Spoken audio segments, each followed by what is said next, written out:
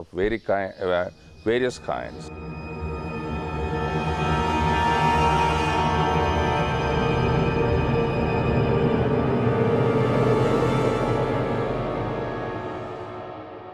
In the first week of September 1923, Bishop Alvares Mar Julius was suffering from dysentery, which left him very feeble and weak.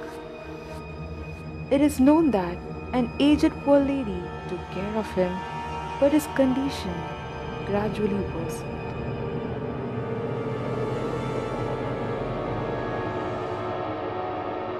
Bishop Alvares needed medical attention immediately, and he was finally taken to the charitable hospital at Ribandar by his friends.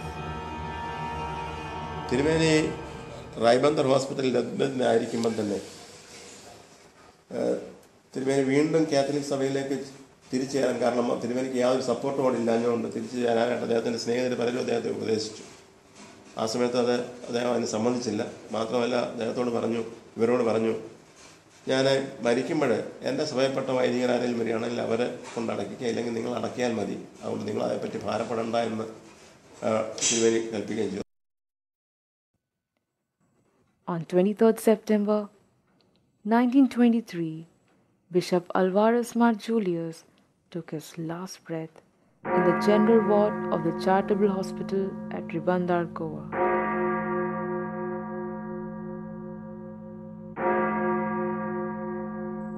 Aware of his popularity amongst the poor and the elite, his friends anticipated a huge turnout. They kept Bishop's body in the municipal hall at Panjim for the people to pay their last respects. His close friends and well-wishers were astonished at the response from the public. In the history of Goa, up to that point, this was the largest attended funeral that had ever taken place. It took 9 turns by people from 9 different social classes to carry the coffin from the municipal hall to the cemetery. It's a known fact that detractors as well as well-wishers both were a part of the final adieu to the son of the soil. To the end, even his last wishes of being buried as per the final rites of the Orthodox Church remained unfulfilled. Instead, Bishop Alvares was buried in an isolated part reserved for the outcast in the Santanese cemetery, where he lay forgotten for years.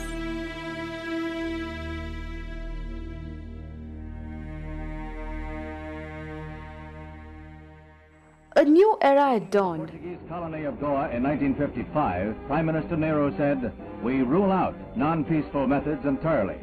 In 1961, 30,000 Indian troops poured over the border into the enclave to conquer it within 48 hours. Goa, along with the adjacent enclaves of Damao and Diu, have been colonized.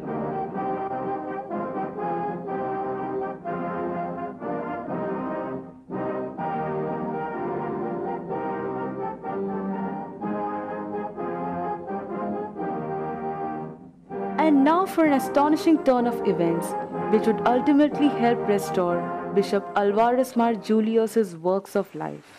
1962 liberation ശേഷം നമ്മുടെ ആളുകളൊക്കെ ഗോവയിൽ വന്നുവെങ്കിലും നമുക്കവിടെ ഒരു സർവീസോ ആരാധനാ സൗകര്യങ്ങളോ ഇല്ലായിരുന്നു.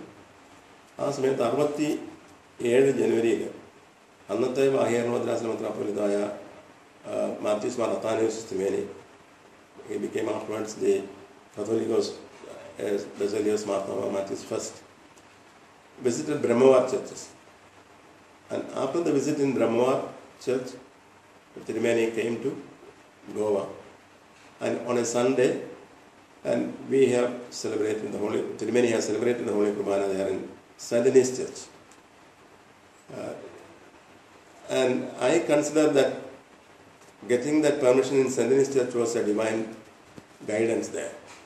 Because usually the other denomination people were given the permission to conduct their services at medical college chapel or post office chapel, somewhere like that.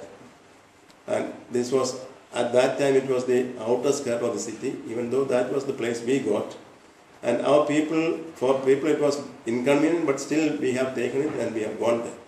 And after the service, Tirumeni paid a casual visit to the vicar of that Catholic parish in the St. Denis Church parsonage.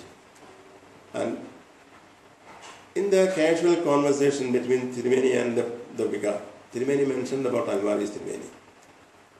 And Tirumeni said, we had a metropolitan from Goa, his name was Alvares Julius, but we did not know what happened to him later.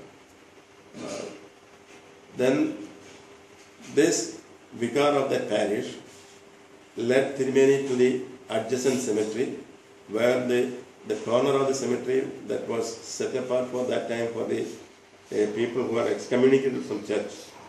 There the caldera which was situated in that corner was shown to Tirumeni. And thus we came to know that Alvares Tirumeni is buried there in that cemetery.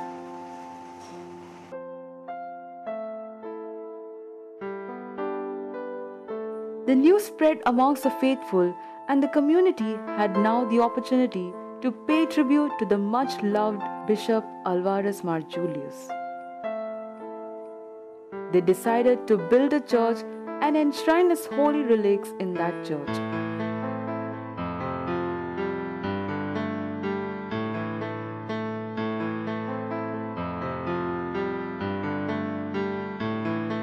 Municipal Mayor Francis Alleluia Menesis, അദ്ദേഹം അതിനുവേണ്ടി പ്രത്യേകമായ initiative എടുത്തുകൊണ്ട് കൗൺസിലിൻ്റെ ഒരു തീരുമാനപ്രകാരം ഈ റിലക്സ് മാറ്റുന്നതിനായിട്ടുള്ള ഒരു അനുവാദം നമുക്ക് തന്നു.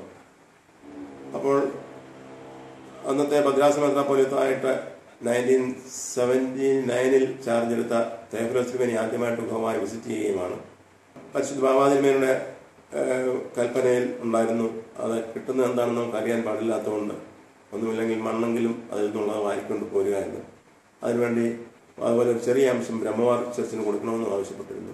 അതിനുവേണ്ടി 2 പെട്ടികൾ തടി കൊണ്ടുള്ളത് ഉണ്ടാക്കി. കല്ലറ തുറന്നപ്പോൾ അത്ഭുതകരമായിട്ട് തോന്നിയത്, തുറന്നു കഴിഞ്ഞ ഉടനെ അതിൻ്റെ ഏറ്റവും മുകളിൽ 1 ഇഞ്ച് ഈ ലൈം വാട്ടർ ഇട്ട് നിറച്ചിരുന്നത് മാറ്റിക്കഴിഞ്ഞപ്പോൾ ഈ ഒരു ലെഡ് ബോക്സിൽ തിരുമേനിയുടെ മുഴുവൻ അസ്ഥികളും ഒരെണ്ണം പോലും കേടില്ലാതെ, നമ്മുടെ സങ്കീർത്തനത്തിൽ വായിക്കുന്ന പോലെ ആ അസ്ഥികൾക്ക് ദ്രവത്വമില്ല എന്ന് പറഞ്ഞിരുന്ന പോലെ ഒരസ്ഥി പോലും ദ്രവിക്കാതെ മുഴുവനും അസ്ഥികളും കൂടെ ഉള്ള കളക്ഷൻ അതങ്ങനെ കിട്ടുകയാണുണ്ടായത്. By 1892, the relics were respectfully moved to their final resting place at the St. Mary's Orthodox Syrian Church in Ribanda. The faithful had a sacred place where they could pay homage to their beloved saint, Bishop Alvares Mar Julius. Restored to his true glory and in celebration of his saintly life, Bishop's mortal remains lie at this church till date. Bishop Alvares Mar Julius will never be forgotten and will always remain a saint.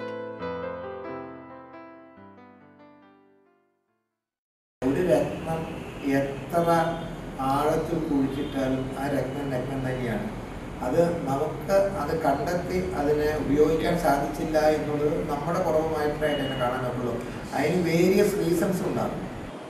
അതേ സമയം കൊണ്ട് നമുക്ക് ഇപ്പം ഈ രത്നം അവിടെ കിടക്കും, loan വരെ ഏറ്റവും ആരതിൻ്റെ മുകളിൽ എന്ത് ചണ്ടും ചവറും പിന്നെ മണ്ണും വാരിട്ടാലൊന്നും ഇത് ഈ വിശുദ്ധി എന്ന് പറയുന്നത് അതിൻ്റെ മേളിലെ മാലിന്യങ്ങൾക്ക് മൂടാമെന്നല്ലാതെ വിശുദ്ധിയെ അശുദ്ധി കൊണ്ട് നശിപ്പിക്കാനാണ്.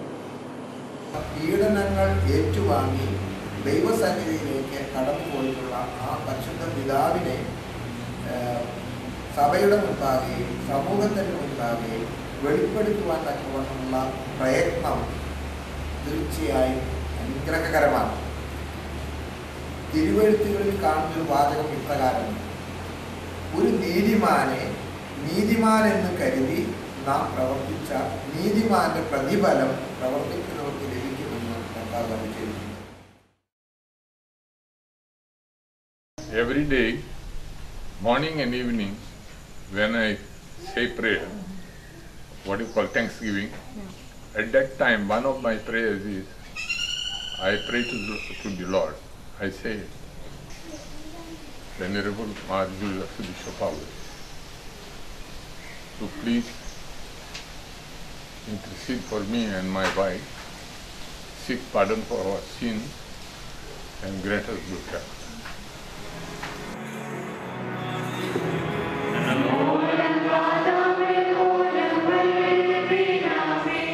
Alvares Mar Julius Rimeniude ജീവിതത്തിലെ ഏറ്റവും വലിയ അഭിലാഷമായിരുന്നു മലങ്കരയിൽ നിന്ന് ഒരു വൈദികനോ ഒരു മെത്രാനോ വന്ന് തന്നെ അവസാന കാലത്ത് തന്നെ ശുശ്രൂഷിക്കണമെന്നും അതിലുപരിയായിട്ട് അങ്ങനെ ഒരു സാഹചര്യം ഉണ്ടെങ്കിൽ മാത്രം എൻ്റെ ശവസംസ്കാരം നടത്തിയാൽ മതിയെന്നും അദ്ദേഹം ആഗ്രഹിച്ചു. ദൈവഹിതമെന്നോണം ഒരു വൈദികനോ ഒരു മേൽപ്പെട്ടക്കാരനോ ഇതുവരെ ലഭിച്ചിട്ടില്ലാത്ത ഒരു ശവസംസ്കാരം മറ്റൊന്നുമല്ല, സാധാരണ ജനങ്ങൾ അദ്ദേഹത്തെ സംസ്കരിച്ചു. മലങ്കരയിൽ അൽവാരീസ് മാർ യൂലിയോസ് തിരുമേനിയെ ജീവിക്കുന്ന പരിശുദ്ധനായി ഇന്ന് ജനം കാണുന്നു. ആ പരിശുദ്ധന്റെ മധ്യസ്ഥതയിൽ അഭയം പ്രാപിക്കുന്നു. ഈ തലമുറയിൽ, വരാനുള്ള തലമുറയിൽ ഈ യാഥാർത്ഥ്യം തിരിച്ചറിഞ്ഞ് വിശുദ്ധിയോടുകൂടി അദ്ദേഹത്തിൻ്റെ മധ്യസ്ഥയിൽ അഭയം പ്രാപിക്കുവാൻ ദൈവം സംഗതിയാകട്ടെ എന്ന് പ്രാർത്ഥിച്ചുകൊണ്ട് നിർത്തുന്നു. നന്ദി.